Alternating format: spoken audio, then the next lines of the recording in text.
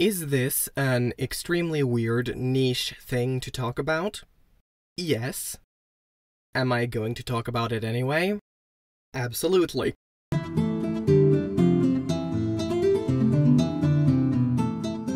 Recently, I was just going about my life as usual, playing a YouTube video in the background as I do whatever else I have to do because I have ADD and my brain constantly needs something to gnaw on.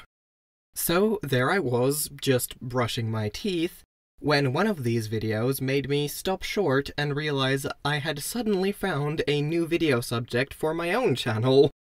Chadam, a short, animated web series from 2010, based on the character Chadam by the artist Alex Pardee.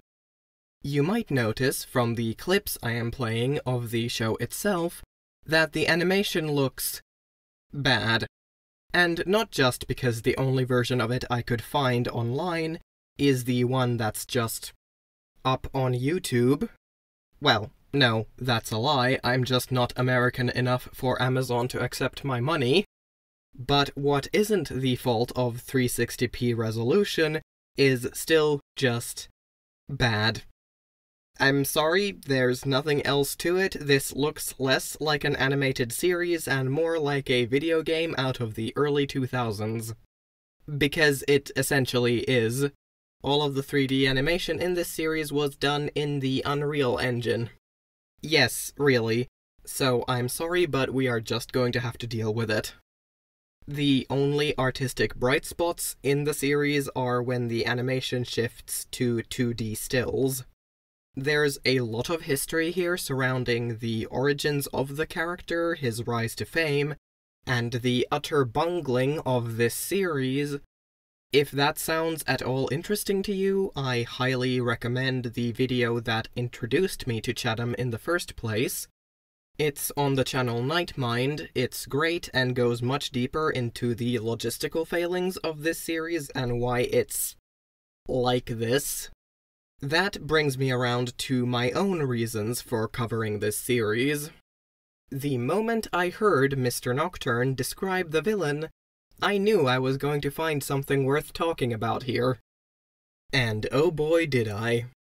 The story of Chadam is cliché and poorly paced, and while the character designs that aren't repeated ad nauseum for background characters, and what little world-building we get are interesting, they unfortunately only serve to cover the core of yet another zombie movie with a visually interesting coat of paint. Also, our main character is yet another misunderstood artistic loner with previously unrealized phenomenal cosmic power. The main female character gets fridged, and her daughter almost does as well. All of this, along with moments like this.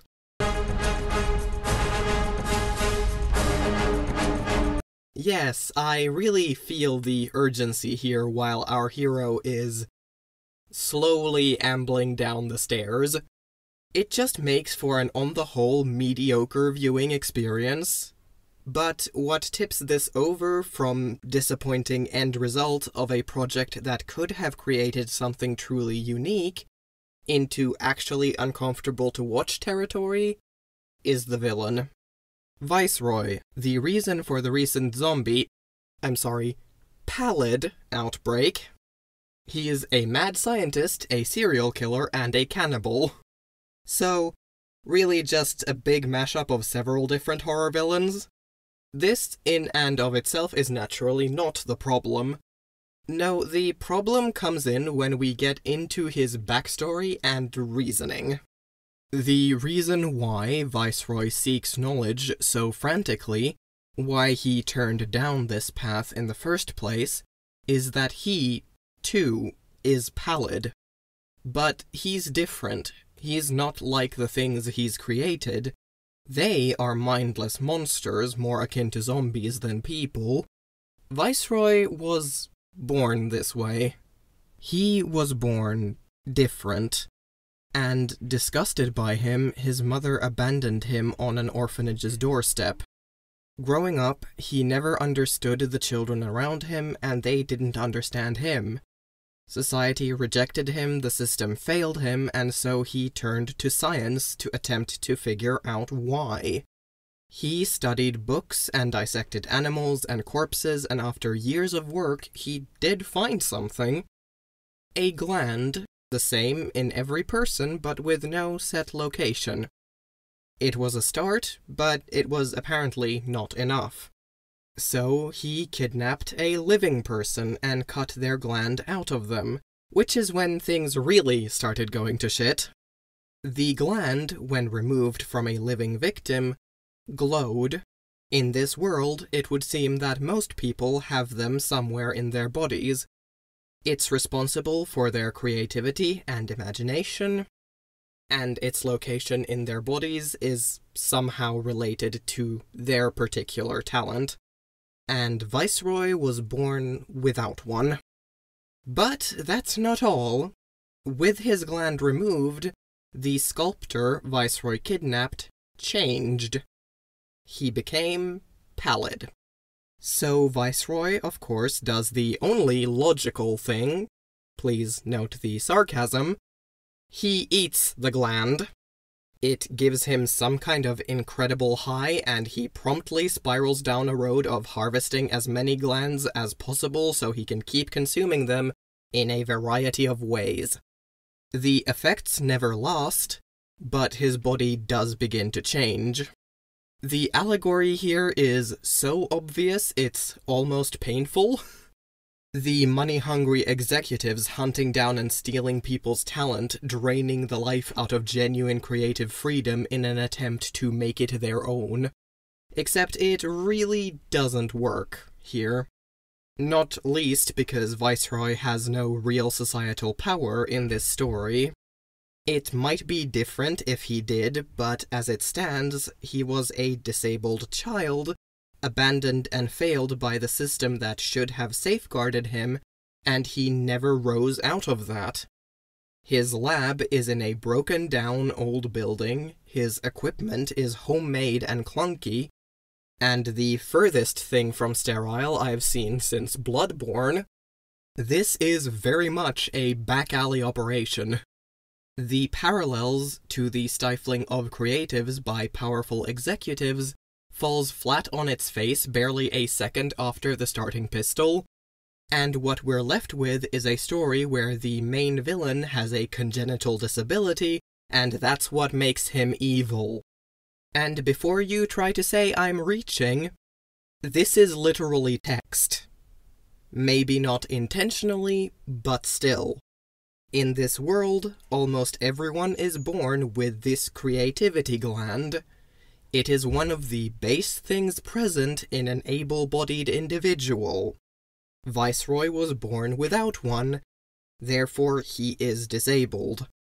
What's worse is when you take into account his description of how he had trouble understanding and interacting with his peers, his experience also begins to mirror a lot of neurodivergent kids. Not in the lacking creativity bit, plenty of us are very creative, but in the general sense of simply not understanding the people around him, especially those in his own age group. So, yes, the villain is a disabled, ND-coded man who is evil strictly and only because of his disability. Like a reverse Disney's Hunchback of Notre Dame, Viceroy was abandoned for his congenital disability, and in his hunger to know why me, why am I different, he spiraled down a path of villainy.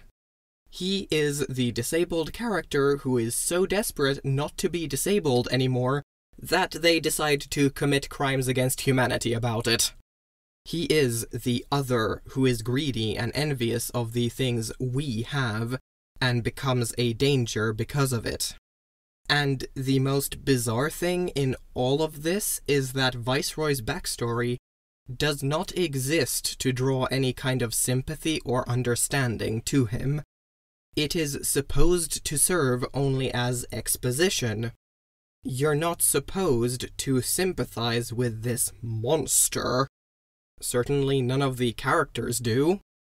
He's not supposed to be one of those complex villains who you can understand where they're coming from and why they landed where they are, while still being rightfully disgusted with their actions. He's supposed to be the kind of Saturday morning cartoon villain who can cackle evilly in his secret underground science lair, and have you take it at face value. When, at the end of the series, Chadam swears that nothing like this will ever happen again, the promise comes off completely hollow because there's nothing in place establishing what exactly he's going to do to change things. If another pallid is born, are they just going to kill it? Is that the message? Do we have eugenics now?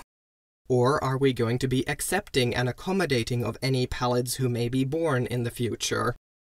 I somehow doubt it's the second option. Because despite being blatantly shown the mistreatment and discrimination Viceroy suffered throughout his entire life, there's no examination of the society that created him. His evil is treated as the logical and only outcome of his disability.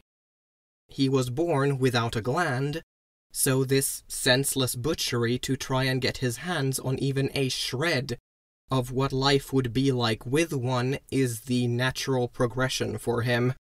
Not even Viceroy himself contests this. When directly asked why he did this, instead of citing something like revenge or a desire to be normal, as questionable as both of those reasonings would be anyway, he just talks about his research. The story tells us that he is like this because it is his nature.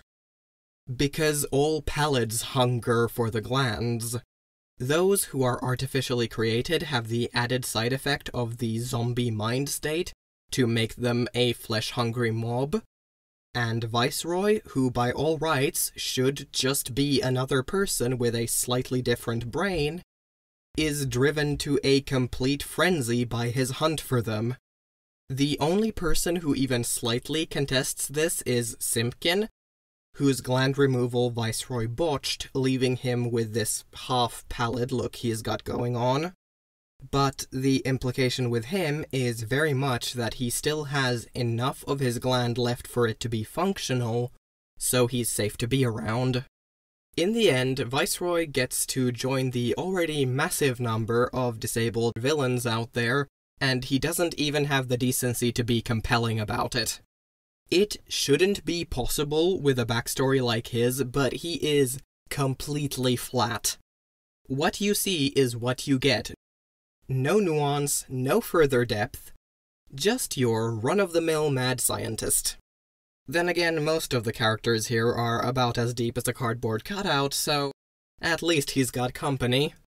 Now, if you'll excuse me, I need to go lay down with a cup of tea and a fresh headache. Thanks for watching this video. If you liked it, consider liking it and maybe subscribing. I will be back here Thursday after next. Bye.